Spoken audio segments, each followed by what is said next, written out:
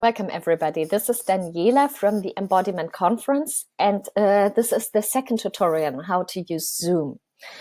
So in this tutorial, I will cover how you start a meeting. So I'm starting here really basic. If you already worked with Zoom, this might be not so super interesting, and you might want to check on the tutorials for the more advanced things. If you're completely new to Zoom, please hang on.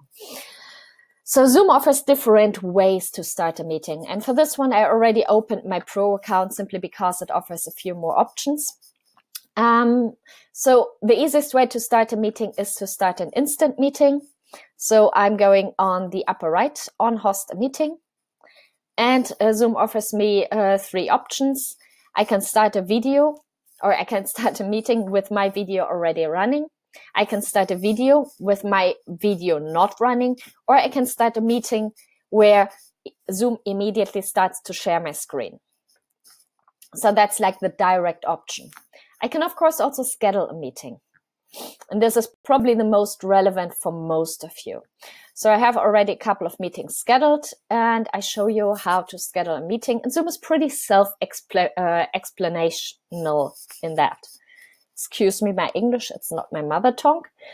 So you are clicking basically on schedule a meeting, and Zoom offers a couple of options. It offers a title, it offers a time, which is usually the next possible option.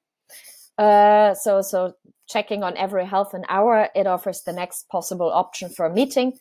But of course, I can change the date and I can change the time. I can also change the duration of the meeting. The time zone. I'm located in Maastricht, so my time zone is Amsterdam.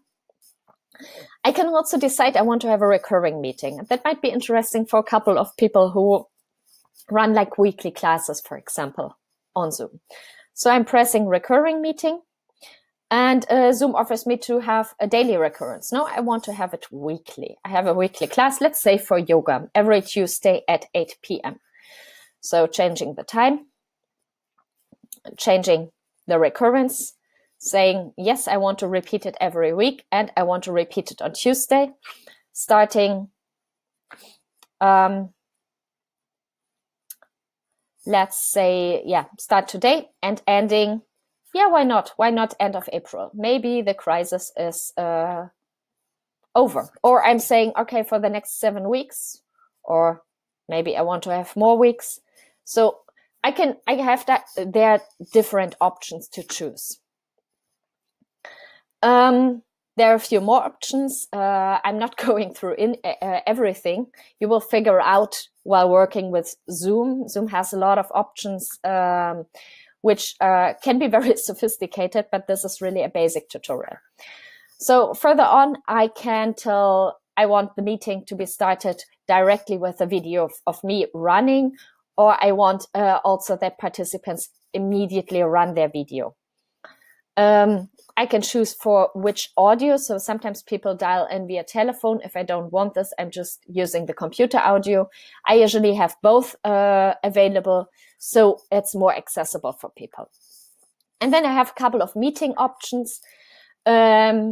Enable join before host means when people click the link, they can already get into the meeting room. It's something I personally don't like, because then the meeting room is occupied and I'm getting a notification for everybody who comes in. So I usually have this not available, and people then, when they click on the link, they get like a little window which says the host didn't start the meeting yet, and they will be connected to the room automatically the moment I'm starting the meeting.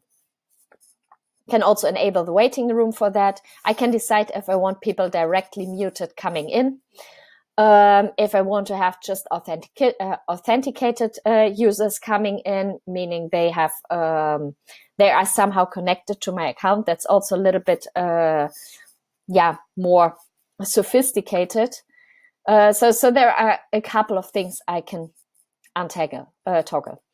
However, usually I don't have anything. I set it up directly in the meeting, so I can be a little bit more flexible. And then I save.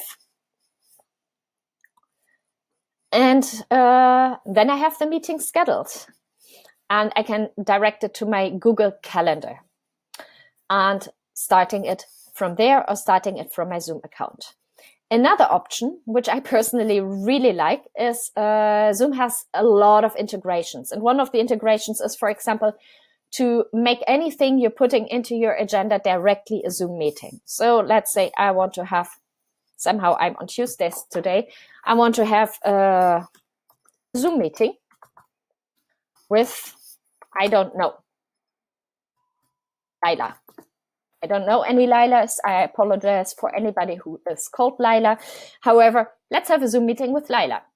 And I can directly say, okay, make it a Zoom meeting.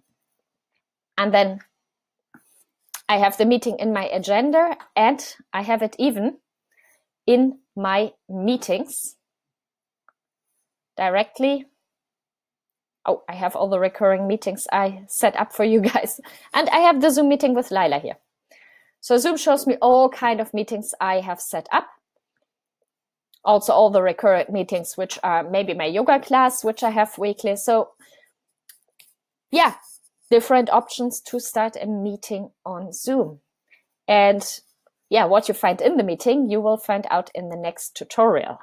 Hope you join.